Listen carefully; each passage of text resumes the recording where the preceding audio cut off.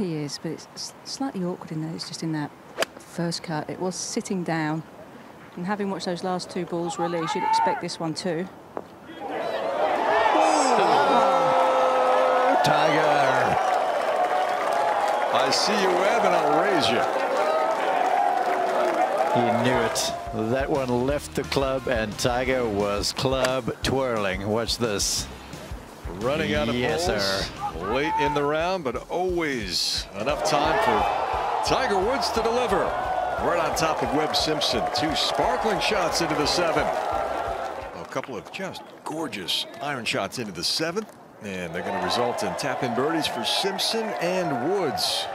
That's his fifth of the day.